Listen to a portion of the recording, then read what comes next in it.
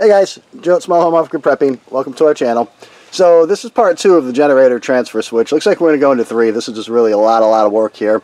Like I said, I don't want these videos being too long, but as you see here where we left off last time, this panel is basically in. We have it bonded. I put in the this panel was the first means of disconnect when this was a temporary power, so that means the grounds and the neutrals needed to be bonded together. Now this is no longer the first means of disconnect. This is coming off of a sub panel, and you see up over here where the bonding screw is completely backed off, and all the grounds up here are separated from all the neutrals down here. So once you leave the first means of disconnect, then you have to separate your grounds and neutrals. Now if you have a house that actually has a disconnect on it, that is considered your first means of disconnect. So the disconnect itself has to be bonded, and then the disconnect would be controlling a panel, and that panel, the neutrals and grounds, would have to be separated. So like I said, these we have them completely separated here. These are arc fault breakers, and I really should have changed the title and made this installing an arc fault solar generator transfer panel, because arc fault is a little bit different than a regular transfer panel here. Arc fault, as you see, the neutrals go directly into the breaker, so we have to transfer the neutrals, and we haven't done anything yet here because this panel doesn't have any power to it. We have to come off of the transfer switch to bring power back to that, which will come into this 30 amp breaker right here. This is going to be a feeder breaker, and because I wanted both sides of the bus bar to work, and this is only a 120 panel that's at most going to be pulling about 500 watts in that area, then we just basically jump the 2 bus bars together here, so the whole panel is completely live here. So this is really just one 30 amp circuit running into this thing to control everything here.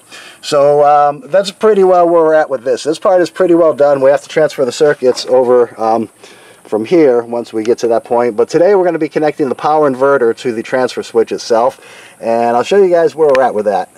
Okay, so you guys see I have the transfer switch over here mounted. There's a disconnect right over here. So why would I want to put a disconnect in over here? Simple reason. The disconnect is how I will turn the transfer panel on and off. If I have regular power going and I just want to run my solar, then all I'm going to do is I'm just going to pull out the disconnect, which you see it's already pulled out right now. It's this right here goes into there, so it's a disconnect. So that is a switch to turn it on and off. Breakers are not switches. This did come up from the last video, maybe one before, I'm not sure, but somebody told me, you know, he turns his breakers on and off to turn the solar on and off, and that's not right. Breakers are not switches. They're not meant to be turned on and off.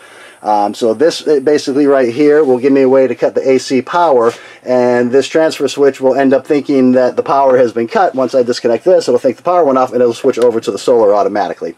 So that's pretty well where we're at with this over here. We have already put our pipe in over here, and you see we already have the knockouts right back over here. I'm going to come in through the back because I don't want any pipes. So this basically is how it's going to look completely finished. There's no more pipes, nothing else going on over here. We are going to come off the disconnect, so I have to take this disconnect back out again, and I'm going to take this knockout out over here, and I'm going to flex around the back and come into the back over here. Okay, it's probably on the top right over here I'll come into.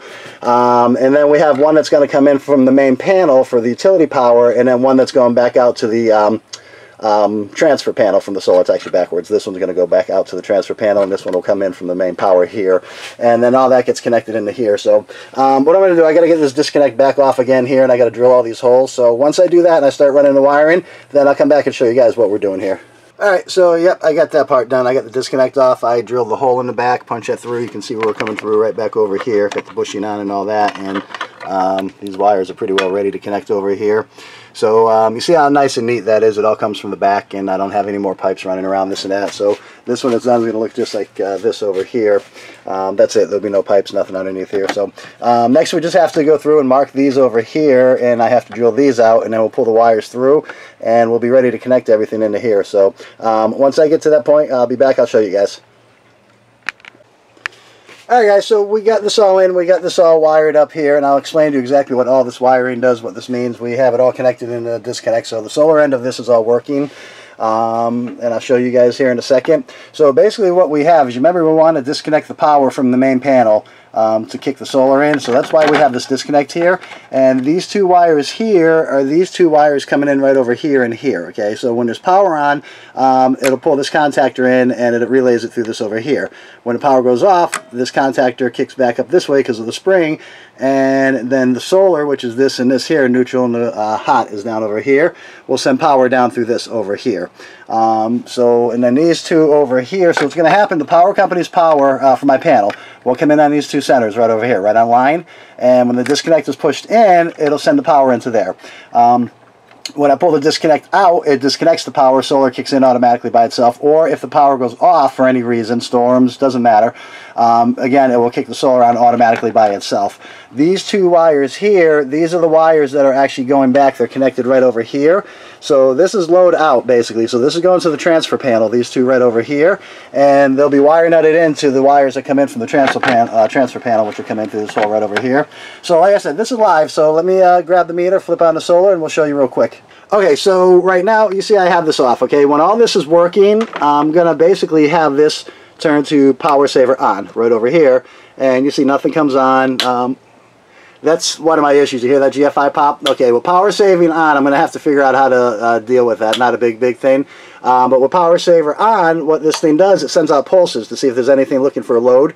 Like, you know, if the refrigerator's trying to kick in because the power went out, power saver on will send out little pulses, and when it detects there's a load, it'll kick this thing in at full capacity and everything runs. Okay, so before I turn this on, let me explain how this is all going to work to you guys here. Normally when I've been using this, we just put the power on. That's it. Turn this thing on, green light comes on, we're getting power, okay? And you notice the GFI works completely perfect. When that happens, the light will flash in a second over here.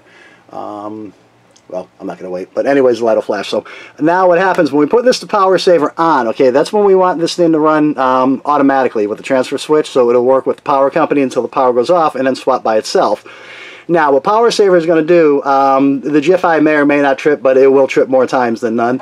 This thing on power saver will actually send out a little signal, okay? It's a small pulse. You see that? The GFI just popped, if you guys heard that. GFIs monitor voltage, okay? And if the voltage fluctuates one way or the other, then the GFI is going to trip. It's going to pop, okay? And that's what this thing is doing here. This thing is actually sending out a little signal just to detect if anything's trying to draw a load, okay? So when we're on the... you know, when this is all set up and it's going to work on the transfer switch, then, like I said, that's going to be on power saver. I got a small GFI issue I got to deal with, but I know how to deal with that. I'll maybe make a video out of it so you guys can see what I did with that. But so let's turn this thing on over here. Alright, so see if I can do this one-handed. Alright, so we have the power from the generator from the solar coming in right here. Hold on, let me get these leads right. Okay, so this is hot down on the bottom over here. There, this is neutral right over here. Okay, so we got hot and neutral connected, and as you see on the meter here, we have 123, 122 volts over here. Now, when we come over to here, same thing. We check the neutral here, and we check here. So keep in mind, this is the power going out to the transfer panel, okay? So if the points are pulled this way, it's going to come from the solar, and if the points are pulled in, it's going to come from my panel, my main panel. But again, you see here, we're reading 123 volts. So that's what I would have going to the panel right now, 123 volts. I can't really push this in and show you guys at the same time here, but if I were to push this in, and film it, we would have no voltage coming out over here right now. So that's how this thing works, guys. I would not recommend this for a DIY. You know I don't make my videos for DIY anyways. I do make them to help apprentices learn things, and mainly so homeowners know that these things are available, this procedure is available, this is available. We sell this on our e-commerce sites. I'll include a link down on the bottom here for our website. We started just doing our website because we have so many different e-commerce businesses now and so many different products. I mean, we have central air conditioning, we have whole house grid-tied solar, we have power generators. If you follow this channel, you know we just started my wife's channel, V's Cooking with Love, and she's got all kinds of different household gadgets, different things. We'll, again, include a link for that. But if you just go to our website, actually is what we're doing, because we have so many different links now, then what you can do is when you see the picture on the website, whether it's an air conditioner, power generator, something from my wife's store, just click the link on it. You'll see the link right below the picture, and it takes you to the correct store. It'll take you to eBay, Amazon, you know, all our different places there. So, like I said, we have these available over here, and these things are really, really good. The 8000 is still on back order. We did recently put the 10,000 24 volt back on our sites, and we put the 15,000 back on our sites, but everything else is still on back order. This one is available. This is the 12 volt. The 24 volt is on back order.